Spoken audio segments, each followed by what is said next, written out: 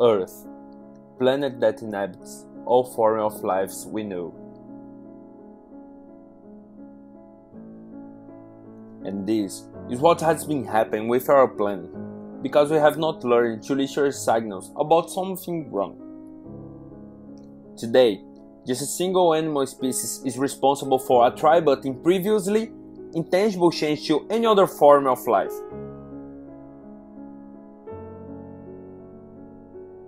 The human species. And all the transformations that the human has been doing directly influence the terrestrial dynamics and the way in which all begins related. One of these transformations is a lack of control of climatic factors associated with a constant planet degradation. Unfortunately, the occurrence of such changes sounds a warning for a consequence of a great concern: the white fire.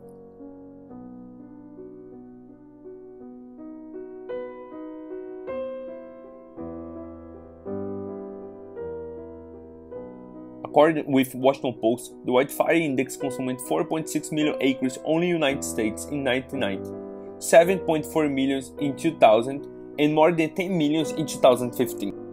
The index increase show, between other factors, the difficulty to know when some area, most of the times a remote area, is being burned. And, as this affirms the lack of preparation to contain the fires in time, before they reach in proportions unlikely to be reversible. Besides other maintenance factors, the wind speed and direction are also responsible for increasing the speed of fire spread.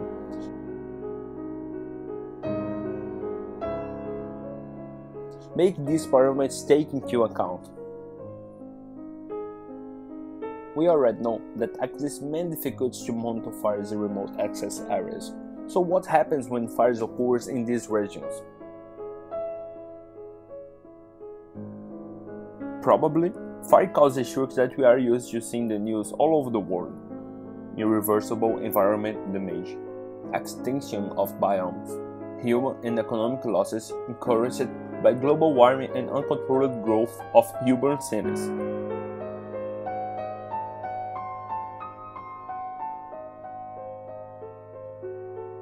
This is a huge problem for many countries, and we need to better understand what is already done to suppress this lack.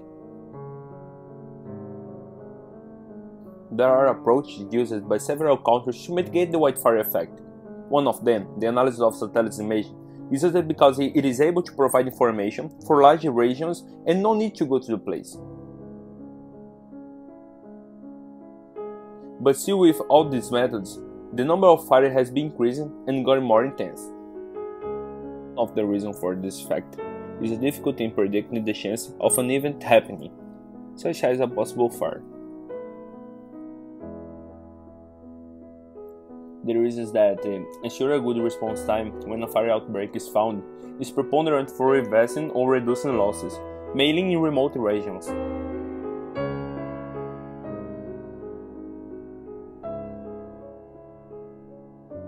So, know the chance of a wildfire can be the difference between a catastrophe and its control.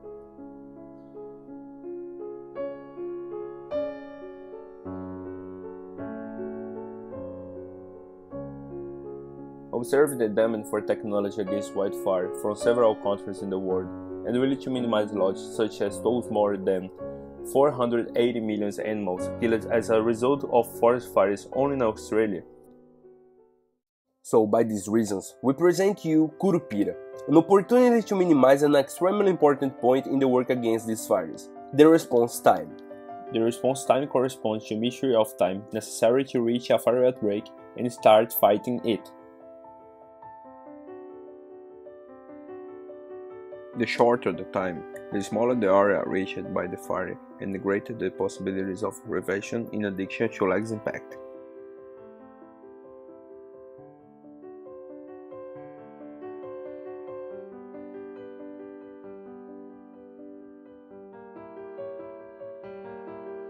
And how do we do that? Curupira is a real-time monitoring system to predict and detect possible wildfires in remote areas.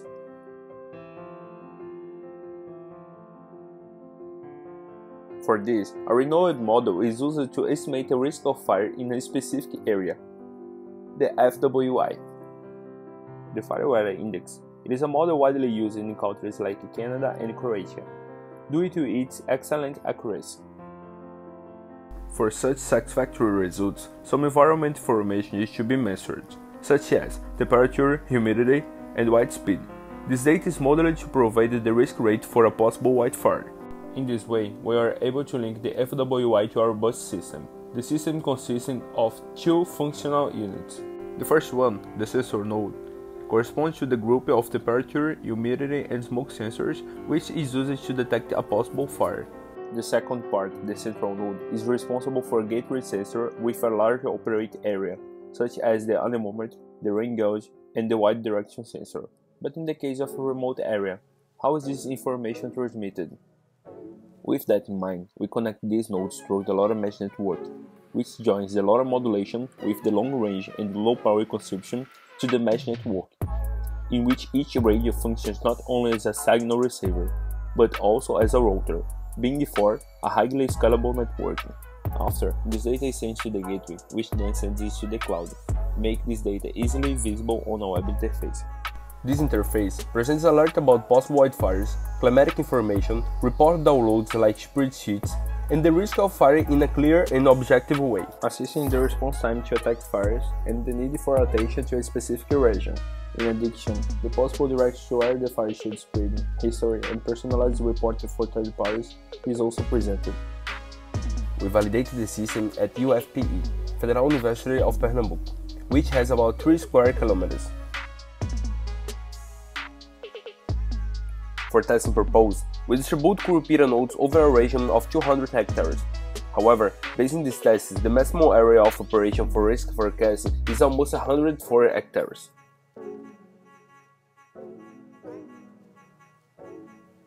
With the Curupira platform open, we simulate in a controlled environment the perception of fire outbreaks from the nodes.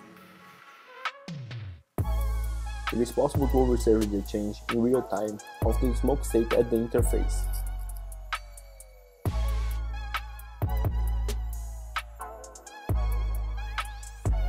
But before reaching the platform, the information is received by the gateway and sent to the Firebase database in real time, where it can be viewed on the platform. Reports can also be downloaded in spreadsheet format for analysis and planning by the manager.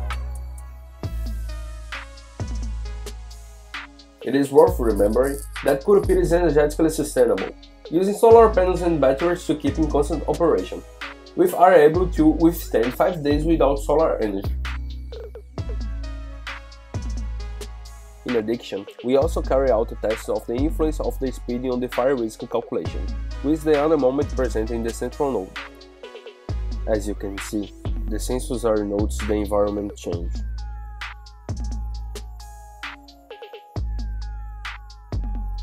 In addition, the changes are sent to the interface in real time, along with the calculated risk. As we can see, the variation of the anemometer is available on the platform, causing a slight change in the risk of fire.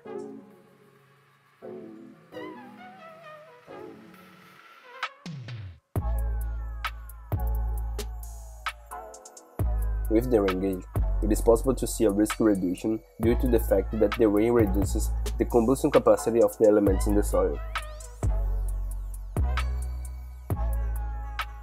And finally, the smoke sensor, which isn't part of the FWI calculation, but is used to detect arson, in which prediction is not possible.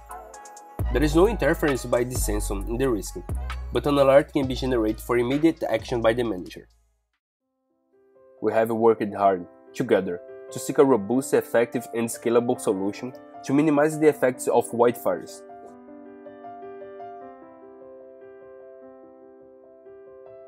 We are Curupira, and we work tirelessly to reduce the losses that we can't rebuild.